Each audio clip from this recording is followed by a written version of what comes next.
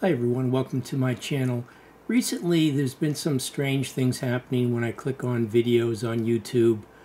Sometimes the screen where the video plays is just black, and then there's the play button, and then when you refresh the video will play, or it does that simulated like snow or no channel. I forget what the message is, can't play, and for some reason it was some error, and when I go to refresh it would start. So someone updated something. I have Norton antivirus, but I decided to investigate or change over to Firefox, which I hadn't used in a while, so that got updated.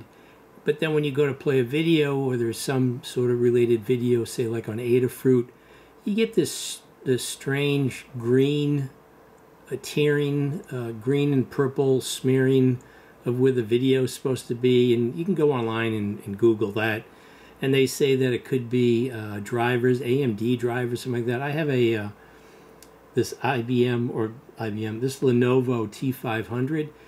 Anyways, it got me interested or investigating. I was wondering, what does Windows 10 go for these days? Because probably like a lot of people out there, I was hesitant when they announced Windows 10 release, and then you had that annoying message that Microsoft was trying to get you to switch over to Windows 10.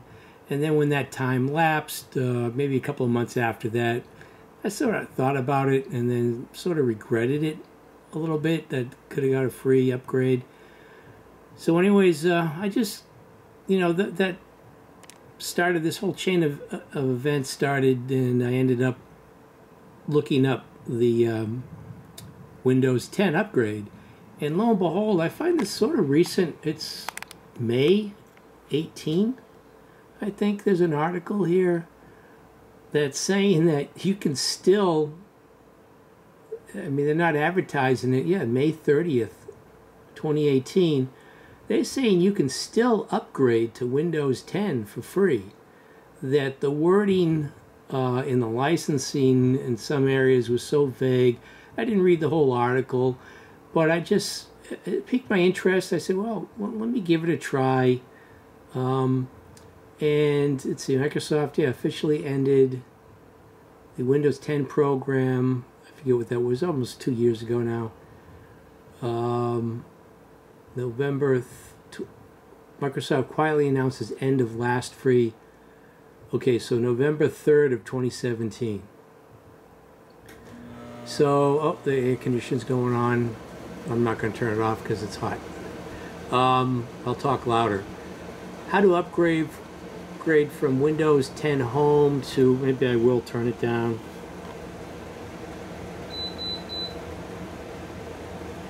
Hold on.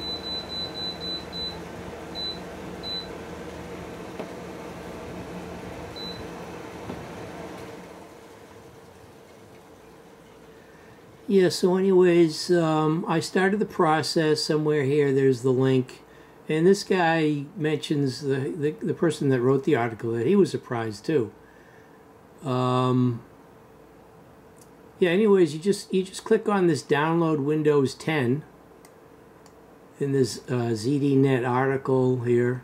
If you just Google Windows 7 upgrade to 10, and you download this tool here.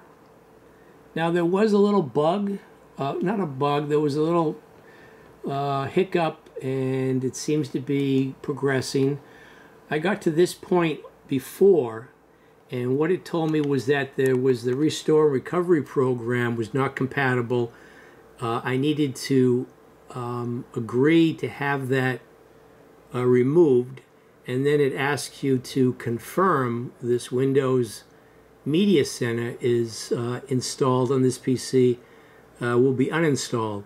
So I selected I agreed to removing the Restore and Recovery program, and it went ahead and did that. But when it had to restart, and when it came back to restart, it didn't. The hard drive, I had a lot of activity here, on the symbol for the hard drive. It was just spinning and spinning and spinning.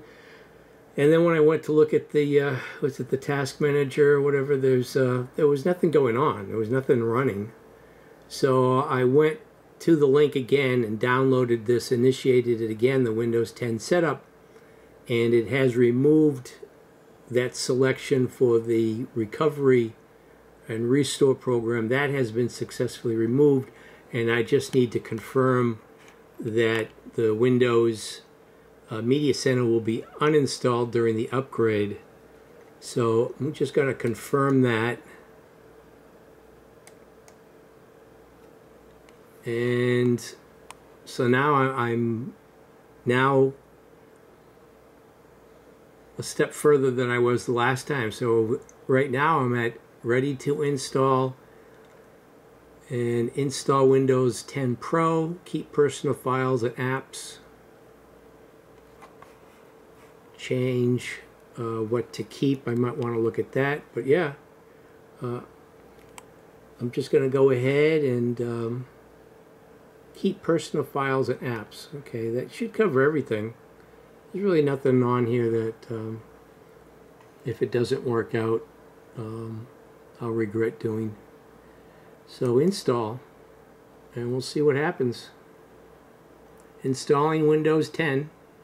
Your PC will restart several times. This might take a while, so I'll get back to you and see what's going on here. All right. It was at 76%. I came back, and about an hour it took to get to this point where it's shutting down.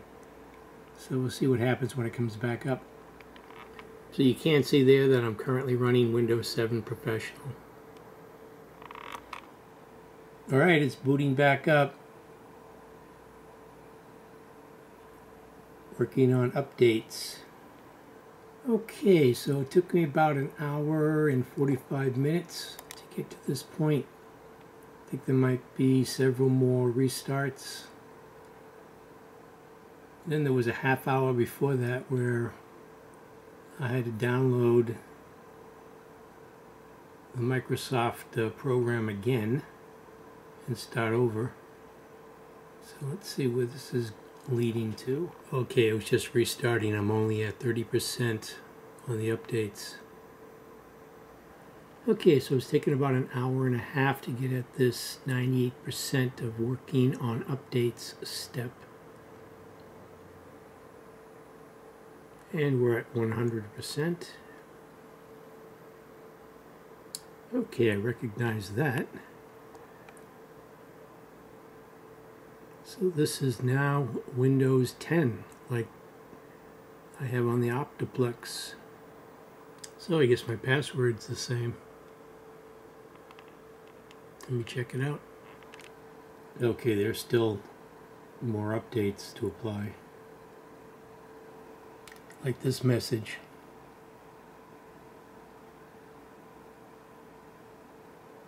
It's like the message you get from YouTube that your video's in the queue. Almost there.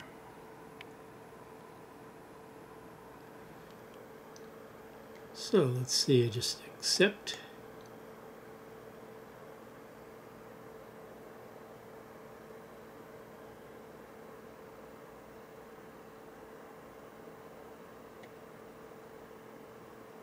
Welcome to the best Windows ever. Now it didn't ask me for a software license, so if you have a legitimate copy of Windows 7, it looks like you can still upgrade to Windows 10. Okay, so I've had Windows 10 Pro installed on this Lenovo T500 for a couple of days, and I already had a glitch the following day when I turned on the computer on the laptop. The operating system booted up and everything seemed to be working, but then when I went to open up Google, I got it in the toolbar there. Toolbar was not responding, and I think that's a common problem. I don't know if that's after a brand new installation, because I haven't had it haven't had the problem since. But if you Google that, it says that you had to restart Windows Explorer. So I did that, and then the next day did not have a problem. So that seems to have resolved itself, and that's about it. It only removed, I think, 2 Lenovo proprietary pieces of software. Other than that, everything is the same on the laptop. All the applications that I had or have on there are the same. Nothing's changed. I was looking at, I thought maybe there was a problem with the minimum requirements, but this laptop meets the minimum requirements, or exceeds the minimum requirements for, let's see, minimum requirements: 1 gigahertz or faster processor, 1 gigabyte of RAM for 32-bit, or 2 gigabytes for 64-bit. Hard drive space, 16 gigabytes for 32-bit operating system, and 20 gigabytes for a 64-bit operating system. And DirectX graphics card, DirectX or later, with WDDM 1.0 driver and an 800 by 600 display. But yeah, so I was surprised. I mean, given other circumstances, I would have felt more comfortable purchasing Windows from Microsoft. And we can go take a look at what that would have cost me. So you can see here, Windows 10 Pro is $199.99. The Home Edition is $119.99. So I don't know why to this date we still have this convoluted system of Windows licenses being available. I don't know if you know, it's all over the map with some of these prices, and a little wary of the licenses if they're just extra seats from business licenses for these for this software. So I would have purchased it directly from Microsoft, not even from Amazon. So you can see here under system information, I've got the Microsoft Windows 10 Pro installed, and this is Lenovo, the T500, and the processor is the Intel Core 2 Duo CPU P8700, running at 2.53 gigahertz. And let's see, the actual physical memory installed is 3 gigabytes.